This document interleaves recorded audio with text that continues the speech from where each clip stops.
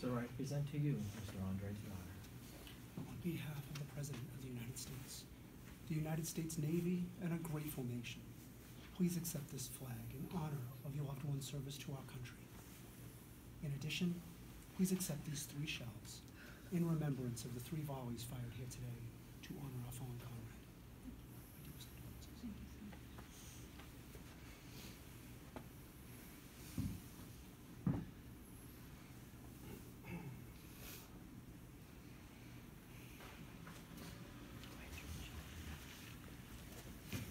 Ladies and gentlemen, let's all come close now. Mr. Andre's grandson has reflections and remembrances he'd like to share with us all.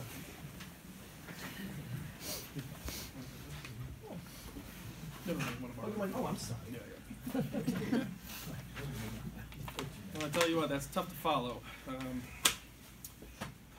Today I have the honor of reintroducing you to William Costa Andre, better known to me as Grandpa. For those who don't know me, my name is Andrew Hill. I'm the youngest of Paula's children, the youngest grandchild, and even though this is widely debated, the favorite grandchild. If you need proof, just look at his phone. My name is first on the list. Granted, my name does begin with an A, but I'm almost positive that has nothing to do with it. I kid though. Let's all celebrate the life of a wonderful man, or how some put it, a life well lived. William was born September 2nd, 1924, son of Antonio C. and Maria Trinidad Andre, brother of Olinda Greer, Antonio C. Andre Jr., and Manuel C. Andre. Husband to Paula S. Embrix, father of 3 children, 7 grandchildren, and 14 great-grandchildren, and friend to all us who met him. We are here today to remember the life and legacy he leaves on earth. It was a long, simple life, never complex, always with good, honest intentions. I would like to reflect on the person my grandfather was. I could stand here for the better part of the day and reminisce about all the stories Grandpa was either part of or he told. And for all those who knew Grandpa, you understand how we heard them told over and over, but always with the same genuineness. No matter how many times I heard them, I always enjoyed listening to them. We will cover some of those, but overall, I would like to remember the person Grandpa was and what he has done for everyone he met.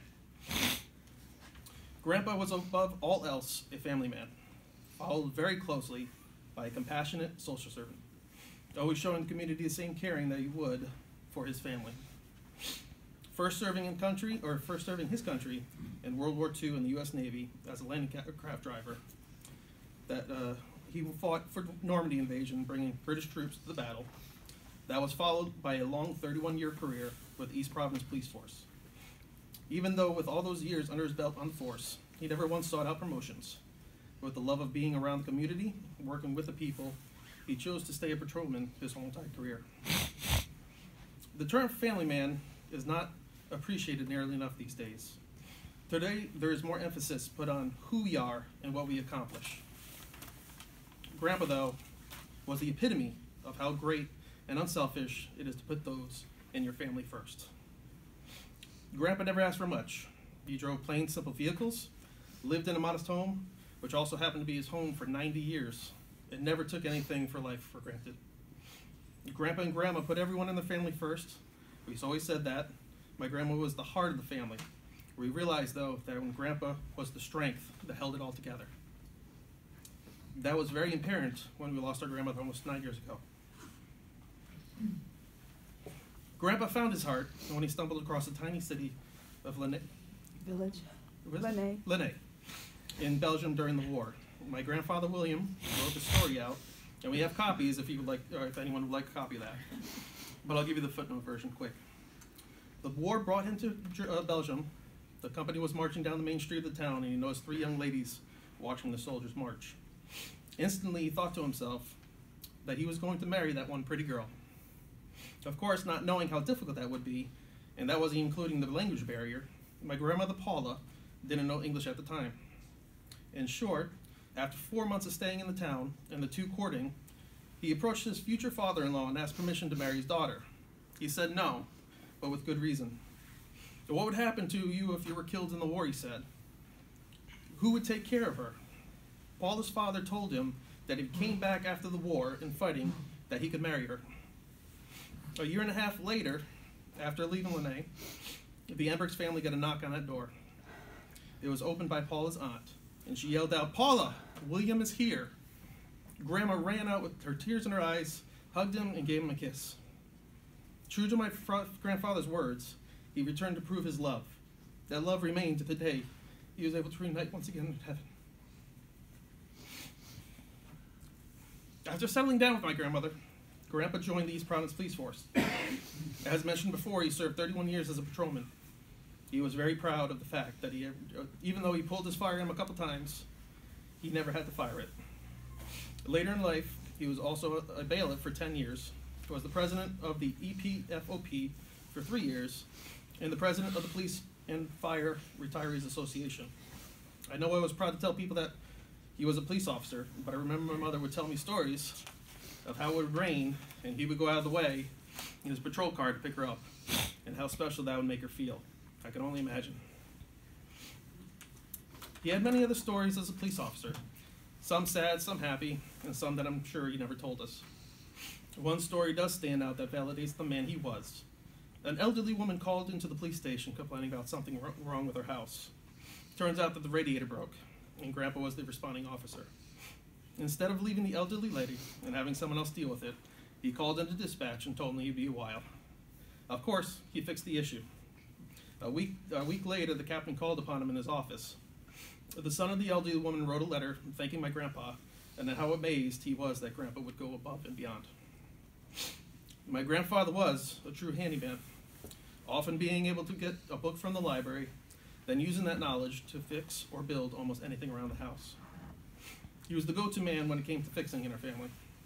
Build a garage? No problem. Fix a car? Child's play. Build an engine for a plasma ion rocket? Well, maybe that's pushing it. But he did numerous repairs, remodeling, and even built and restored a boat named Paula.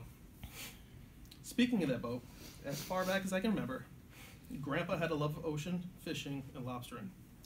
I think it's the only hobby that overshadowed him being a handyman. The whole family remembered numerous trips to Sconic Point for fishing trips or an afternoon on the beach waiting for Grandpa to come back with the lobsters. And oh my, did he come back home with the lobsters. We talk about it to this day. Piles of lobster meats sitting in front of us, deshelled and ready to eat. Even those tiny little legs that people just usually toss away. It's amazing to think how much love and patience it takes to catch, cook, and to shell all those lobsters. And then sit back and watch us in a feeding frenzy with melted butter flying around. I'm not even sure we talked during it, just growling if someone tried to take a piece of meat that someone else wanted. I digress, though. But I brought up the word patience. It is embarrassing to admit, but it took me almost 13 years to bait my own hook when fishing for flounder with my grandfather. Not once, I truly mean it, not once did he ever say a word about it. He never teased me, never even commented on it. If I pulled up my line and it was empty, he would smile or chuckle, grab a minnow, and slap it on so I can cast again. It was how he handled most situations with me growing up. See the situation, smile at you, make it all better. He was that kind of man to almost any situation. I'm sure there's many here today that saw that same smile. Boy, come to think of it, did I hear smile a lot growing up? Why, you may ask, I probably didn't see my grandfather's face for the first 20 years of my life due to a big camera or video recorder being in front of it. My grandfather was an avid memory keeper. Ever wondered what being on the sun field felt like? Well, I'm sure it was equivalent to the gigantic light being used to use filming. His daughters recall a tradition at Christmas when he would burst into the rooms first thing in the morning with that light shattering the darkness. I'm sure it was so blinding that they didn't know what Santa brought them until after lunchtime. If he didn't take all those memories, we wouldn't have the joy we get from reliving those on good times. When he was coming towards the end, he seemed to be worried that they would be lost or forgotten. Yes, the pictures may fade over time, and yes, the videos may get distorted, but we will never, ever forget the memories, and the memories he created won't be wiped from our hearts. So between a police officer, fishing, photographer, and fixing everything in sight, he raised 3 wonderful daughters, Susan, Maryrose, and Paula, hardly ever raising his voice in anger. Instead, it was the look that he gave that was enough to make you listen. They would mention throughout the childhood that he was always there to help them in any way he could. I've asked Susan and Paula to give me a couple stories that they would like to share. Also, I have a story from Maryrose that Paula remembers. Susan could remember her father looking out for her. Being the eldest, Grandpa was always protective of her, making sure she was secure and safe. Though giving her space, he would keep a watchful eye on patrol, or making sure that she didn't overstep her boundaries, like going down to the golf course when she wasn't supposed to. Paula, as a teenager, had breathing attacks when she slept occasionally. Maybe anxiety or perhaps the underlying condition. Either way, she would wake up gasping for air and coughing. One night, she woke up to a violent one. She got up and was going to run to her parents' room. It so happens that my grandfather heard her, and he came running to her. They met in the middle, and my grandfather picked her up in his arms and just held her to his chest. Even with coughing and spit flying, he never wavered and held her tight. She calmed down knowing her father was there.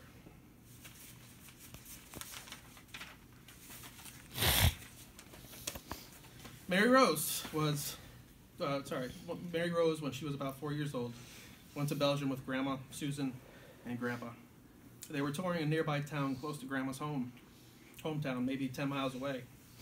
At the end of the trip, they were getting back on the bus, heading back to town, but the bus couldn't hold any more passengers. So, letting Susan and Grandma take the last seats, he opted to walk down the town, or back to the town with Maryrose. Instead of letting her walk, he carried Maryrose for 5 miles until Grandmother's brother was able to come get them. I guarantee, if not for the brother, he would have gone the other 5 miles. All the daughters told me it was a fierce desire to help his girls in any way. Could that make him so special? Grandpa was a comforter, a protector, and someone that, when you were knocked down, he would pick up and carry the burden. Now, I literally can go on for hours telling stories about my grandfather, how he ran his church's bingo hall, or how he held family reunions for years over the Cool State Park. He had dark rooms and down in his basement where he developed his own photos, but we just don't have the time. He was the best man I knew. I know that's a bold statement, but it still holds true to me, and I know it's the same to others in my family. Grandpa was a wonderful son, brother, husband, uncle, grandfather, and great-grandfather that had a silent strength that made its presence known without saying much. His shape molded and kept family as one through hard times and good ones. He made me aspire to be a greater man. And I hope some of those traits he taught me could filter through the generations to come. He will be missed, but I hold comfort that I will see him again. Thank you all for coming to honor William St. Andre. Now, sorry, just a quick announcement. Like they said at the church, there will be a breakfast lunch in Cello's located on Warren Ave at 12 p.m. Before we go, I just want to let you know something about my grandfather. My grandfather always said that his father had 2 rules when it came to eating. Rule 1, there was never any talking when not at the table. And rule 2, if you took the food, you had to eat everything on the plate. Even though he told us this about his father, we never followed suit and enjoyed breaking those rules every Sunday when we meet up. So please, join us in keeping the tradition alive. Talk lots, and if you want to leave that slice of bacon on your plate, you go ahead and just do that.